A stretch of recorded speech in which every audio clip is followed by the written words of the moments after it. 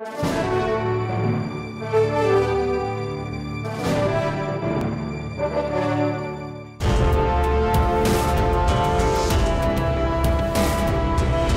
Beattie's 26 suspension offers the best in knowledge and experience. He is well known for building and tuning flat-track race suspensions and MX to DTX conversions. However, Steve also builds race-tuned engines and works on MX suspension setups at his shop in the Petrolia area. Steve is probably best known as a champion competitor with an illustrious career in Canadian flat-track racing, as well as racing south of the border. He has been racing pro since the age of 14. To say Steve knows a thing or two about the finer points of flat-track racing would be a gross understatement. Beattie was first introduced to flat-track racing by fellow Hall of Famer John Parker. He was a friend of his dad's, and he was the guy who got him out to the dirt track. He started racing at the age of 11 in Medina, New York on a TT-style flat track aboard a Honda CR85. His Canadian career started in 1986 when he turned 13 and progressed through the ranks quickly, turning expert in 1988. Steve's U.S. pro career started in 1989, and he currently has been racing motorcycles for 34 years. Steve is a 7-time Canadian national champion, CMA national champion in 1992, 93, 95, and 97.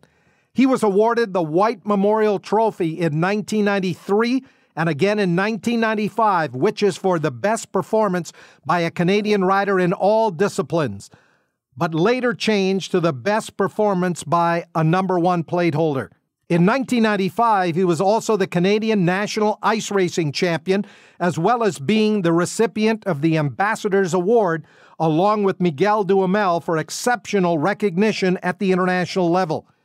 In the U.S., Steve won the AMA Grand National at Lake Odessa, Michigan in 1995, placed second at the AMA Grand National Short Track at Milwaukee, Wisconsin in 2003, and took a third place at the AMA Grand National Half Mile at Columbus, Ohio in 2002, and won the U.S. Grand National Mile at Lexington, Kentucky in 2002.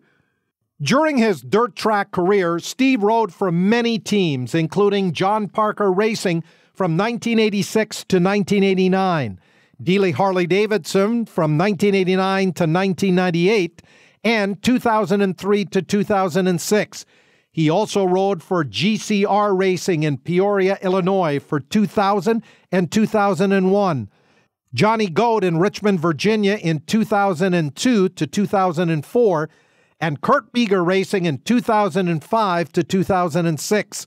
In Supermoto, Steve raced for Inglis Cycle Racing from 2003 to 2007. There were other flat track and Supermoto national titles, including the CMRC Canadian National Champion in 1999 and 2005, and the Flat Track Canada National Champion in 2016.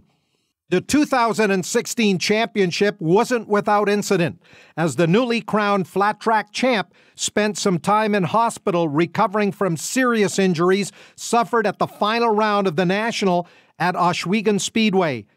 Beattie's crash with his Kurt Beeger Racing Honda single occurred just after the start of the final Expert Open class race of the year. Exiting the second turn a few positions into the still tightly bunched pack, Beattie went into a speed wobble, fell along the edge of the track's outside retaining wall, and was struck by 2 other racers. His injuries included a broken collarbone, broken left hand, and 2 broken vertebrae in his neck. This is the 4th time that Beattie has suffered serious neck injuries in a motorcycle racing-related incident. Prior to the incident at Ohsweken, Beattie was in the midst of a very successful summer of racing and garnered enough points, even though he didn't finish the race, to win the championship and number 1 plate. Steve identifies his best trait as being fearless, and second best as the ability to forget pain. Over his long career, he has been involved, in addition to flat track racing, with ice racing, supermoto, road racing, motocross, mountain biking, and sprint triathlon. There have been many influential people that have played a part throughout his career. Mom and dad and all his family, wife Michelle and son Ryan, as well as John Parker, John Cornwell, Brian Olson, and Kurt Beeger. There have been many people who have been a part of Steve's racing success, but these are the key people. Steve's most memorable ride was winning the AMA Grand National in 1995.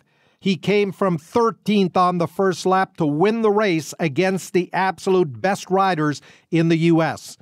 Everyone talks about winning the championship, he says, but really, I'm not too focused on that. I try to take it a race at a time, a bike at a time, a session at a time. We will see what happens at the end of the season.